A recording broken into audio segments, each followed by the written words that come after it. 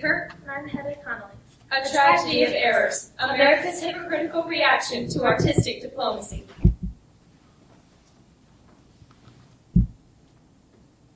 Fall 2012. Hello, everyone. Wow, it's been a long time since anyone stopped to listen to me. Well, anyway, you're here now, and if you don't mind, I'd love to tell you my story. That's me, Subway Exit by Whitskill Glen. I'm part of, well, actually, my story doesn't really start with me. It starts with a new kind of war. In the late 1940s, the Cold War revolutionized our very definition of war. Rather than fighting with bullets and bombs, the United States government was faced with the task of capturing the hearts and minds of influential intellectuals in nations undecided between communism and capitalism in Europe and Latin America. While the Marshall Plan was planned to meet Europe's physical needs, what we needed was a cultural Marshall Plan. Exhibits of traditional art have been touring Europe, but our embassies now asked for something fresh. The United States Cultural Affairs Program commissioned a modern art exhibit. Leroy Davidson chose 117 modern paintings, bought us for the State Department, and entitled us Advancing American Art. We were a testament to democracy.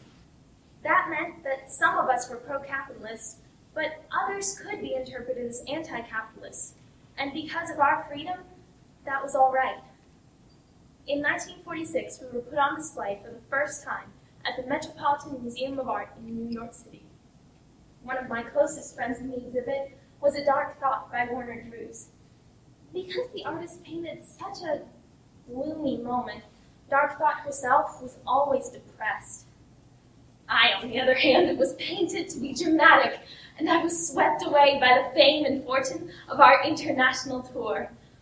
Oh, that was the time of my life. Prague, Czechoslovakia, 1947. Hello, Czechoslovakia! Won't you just hush? You're making me sick. Again.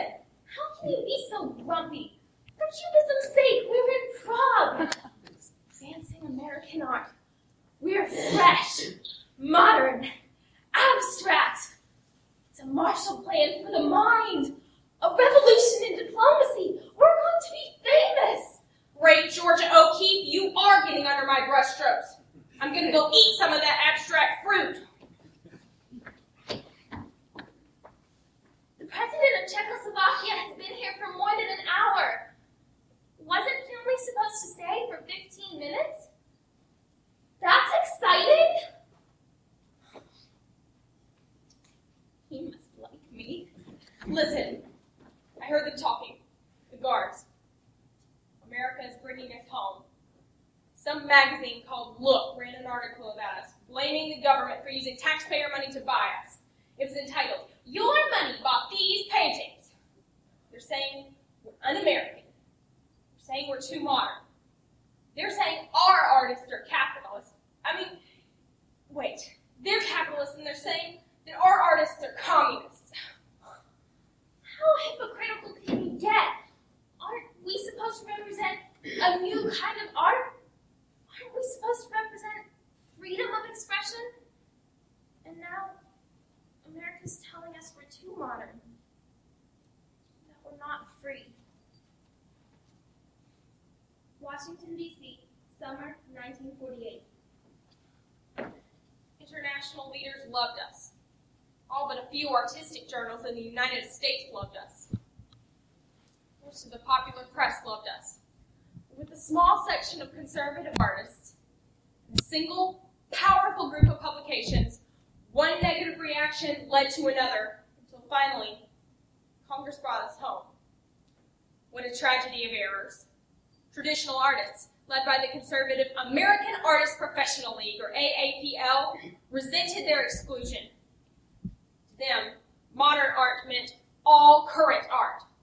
But since the more traditional side of current art had already been displayed in previous government art exhibitions, American embassies abroad requested examples of the new abstract styles. Nevertheless, the AAPL bombarded the public with criticisms of every aspect of advancing American art, using blatant congressional connections, an impending election, a letter-writing campaign, and news articles. Our modern art was called the incomprehensible, ugly, or absurd works of a lunatic fringe.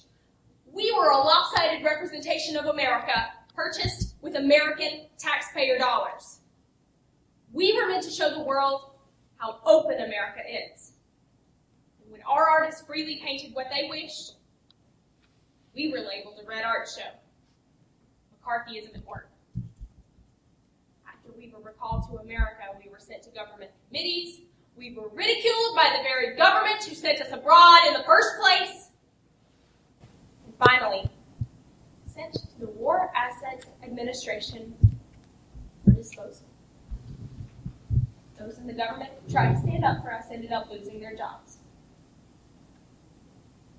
Maybe if we had been allowed to continue touring the world, maybe we could have reformed the perspectives of influential intellectuals.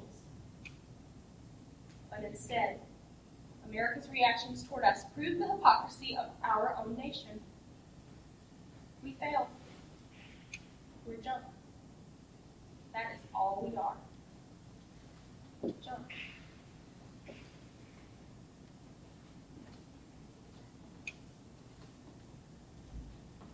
Fall 2012. That's when our story started to fall apart, and we were packed away in boxes as surplus war assets. All 117 of us were sold for $5,500. Just thinking of that auction still hurts. George O'Keeffe's Hill went for $50. Hunger by Ben Shahn was sold for $60. Ironically enough, Hunger is now the most familiar social realist painting of the 1940s, and it's worth 1,000 times what it was sold for. Looking back, it seems so surprising that it was in America, of all places, in which we were rejected. I guess in the heat of the controversy, reaction compounded reaction, until finally the whole cultural affairs program just blew up in our faces. Wasn't it less than a year later that, look, the magazine that started the article that started all the arguing, didn't they publish a poll of the 11 best painters in the U.S.? Yeah, and 7 of them all had at least one painting in advancing American art, which does make me wonder. People's reactions change, or did we start a reform in the way people view freedom of expression? Well, I know we made at least a few people realize that what was important about us wasn't what other people thought of us. It was that, in America, people should be allowed to create art like us, regardless of what other people think. No. When America recalled us, it sent the opposite message. That we weren't really free.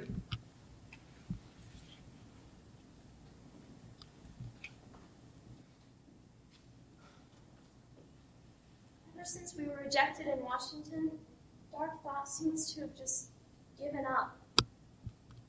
I guess it was hard for her to see that some of the complaints were reasonable. Many people find modern art difficult to appreciate, and it's understandable that they wouldn't want to stand up for us. But none of that would have mattered if people had realized before they reacted that we were supposed to be a diplomatic move, not an artistic statement. Well, anyway, you're here now, and you're listening. And you, the Americans still learning from our mistakes, you're part of our legacy. It's beautiful, isn't it? The Jule Smith Museum of Fine Art in Auburn, Alabama. Remember the auction? Well, Auburn University and 3 other public universities bought parts of the collection each. That kind of draw revolutionized Auburn's interest in art, both at the university and in the community. This museum was created partly to house us, and now 100 of us have been brought together here so the world can hear our story. You know, I think that overall, our story ends well. While our mission to reform world perspectives of American culture was a tragedy of errors, the complex chain of reactions demonstrated a need for reform in the relationship between government and art, and in the way we view freedom of expression. And in that, our legacy will live on.